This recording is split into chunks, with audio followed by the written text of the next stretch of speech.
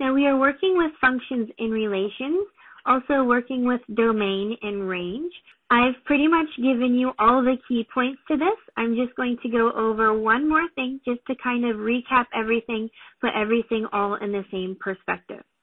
So the first thing that I'm going to do is I'm going to review function notation. I introduced this back when we were trying to graph things just by plotting points. We know that we could switch something from the y notation to the f of x notation, and it just gives us a better way to notate expressions such as these here. Okay, so I have an example.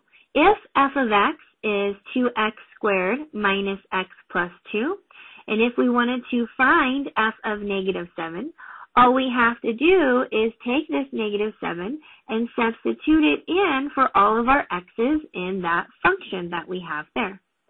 So that is 2 times negative 7 squared minus a negative 7 plus 2. Now, I suggest that you pause the video to simplify this on your own and also see if you can complete part B. Now, that's a review problem, so you should be able to.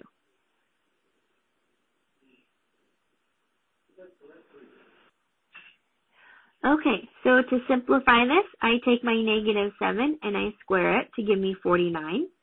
Here, my double negatives cancel out, so that gives me plus 7. And then just copy down my plus 2. 2 times 49 gives me 98. I can go ahead and add these two numbers back here, plus 9. And so my final answer here is 107. So my official answer is f of negative 7 gives me 107. If I choose to graph this, then that would also give me the ordered pair negative 7 and 107. So that's going to help me with the perspective here in my next example. In part B, f of a minus 4, basically again, I just take this a minus 4 and I substitute it in for any place that I see an x. So that gives me 2 times a minus 4 squared minus an a minus 4 plus 2. And notice I substitute my a minus 4s in parentheses in both of these because that means it gets inserted as one unit. So that means I square the whole unit, and that means I subtract the whole unit. And those are things that students miss along the way. So to square it, I cannot distribute my square. That's a big violation. So what we need to do is we need to FOIL this out, a minus 4.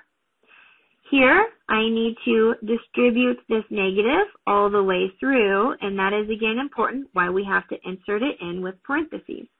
So it's a negative a plus 4, carry down my plus 2. When I FOIL this, I get a times a, or a squared. Outside gives me a negative 4a. Inside gives me a negative 4a. So if I were to combine those, that gives me a negative 8a. So I'm kind of skipping a step in my FOIL process. And last, negative 4 times negative 4 gives me positive 16. Copy down my negative a. I can add those two numbers there. That gives me a plus 6. Distribute my 2 through. That gives me 2a squared minus 16a plus 32. Just copying down my last two terms. Minus a plus 6. Okay, so now I just have to combine my terms. 2a squared and negative 16a minus a gives me a negative 17a. And a 32 plus 6 gives me a 38. So f of a minus 4 simplifies to be this trinomial there. 2a squared minus 17a plus 38. Okay, that was a review of the function notation.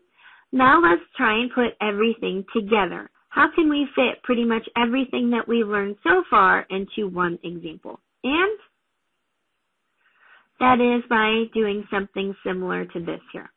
So we have a graph here on the right, and we have a couple of different things in this graph.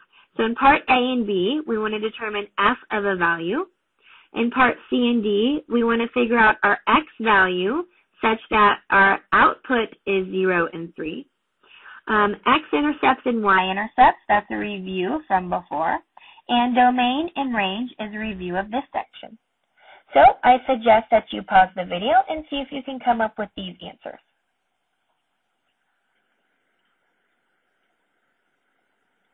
Okay, examples A through D kind of goes back to what we just did in this first example here. So I inputted my -7 into this problem, and that gave me out my output of 107. And I said I could make that into an ordered pair if I want to, where my input or my X value is -7, and my output or my Y value is 107. So that's what I'm going to do here. If my input or my X value is 2, I want to figure out what my corresponding Y value is. So I figure out where my X value is 2, right here. So I need to figure out what my corresponding Y value is. So here's my ordered pair. So my corresponding Y value is 5. So that means F of 2 is 5. Same thing for part B. If I want F of -5, I figure out where my X value of -5 is, and I figure out what my ordered pair is at that. Now this is kind of a trick question because it looks like I have a point there, but notice this is an open circle, so this is actually an undefined point. So that actually means my Y value does not exist. So this is actually undefined. Because there is an open circle, my point is not defined, hence my Y value is undefined. For C and D, we do just the opposites. We try and come up with our X value anytime we have a specific Y value. So, in part C, I need to figure out anytime my Y value is equal to 0. So my Y value is equal to 0 here, and my Y value is equal to 0 there. So I need to come up with those X values. The first one's pretty easy because it's right on a tick mark. So my first one is when X is equal to -4. My next one is a little bit more complicated. We're going to have to guess here. Just come up with your closest guess, and if you come up with something close, then that will be acceptable. So it looks like it's in between 3 and 4. So if I wrote this in decimal notation, maybe something like 3 2/3 or 3 3/4 or something like that. Now if you did a decimal approximation or an improper fraction, that would be acceptable too. So as a mixed answer of 3 2/3, that would be okay as an 11/3. For part D, I want to figure out when all of my X values are equal to 3. A little bit more complicated because I have a lot of them. I have an X value equal to 3 here, equal to 3 here, and everywhere in between. But I also have an X value equal to 3 there, so I need to answer all of those. So my first is if I wanted to do an interval notation between this value of -3 and this value of 1, my endpoints included. So all of my X values between -3 and 1. And again, I'm going to have to estimate this one here as well. So that one looks like it should be maybe 2 3/4. Or as a mixed fraction, I can write that as 11/4. And just do your best of estimating if it does not end up on being a whole number or landing exactly on a tick mark. Part E, I want to figure out all X-intercepts. So anywhere I intercept my X-axis. Well, we already did that. That was pretty much the same thing as part C, when my Y value was equal to 0. So my same answer except for my notation's different. If I wanted an intercept, I wanted an intercept or ordered pair notation. So my first one would be -4, 0, and my second one would be 11/3, 0. F, determine the Y-intercept. So that is anywhere we intercept the Y-axis. For it to be a function, we actually should only have one Y-intercept for our vertical line test, and we see that our y-intercept is right here. So in ordered pair notation, that is 0, 3. The domain is any x value that we see on the graph. So we see our graph starts on the leftmost here at -5. Now it's an open circle there, so it's actually an open interval there. And our graph goes forever. It handles all of these x values between here and here, and it goes forever on the right. So that means my x values go from -5 and beyond, but not including -5.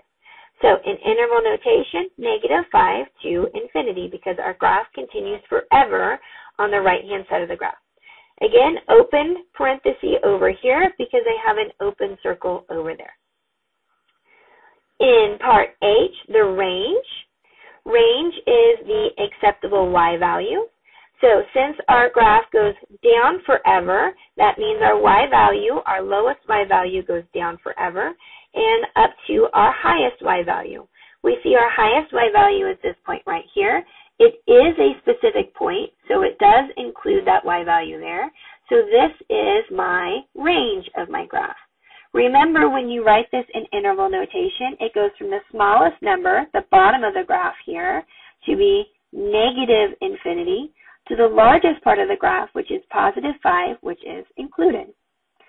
So here, this example has just recapped basically everything we've done with functions, domains, and range, and inputs, outputs, x values, y values, horizontal, vertical, so on and so forth. So this recaps everything that we need to know about functions. And that gives me an excellent place to end this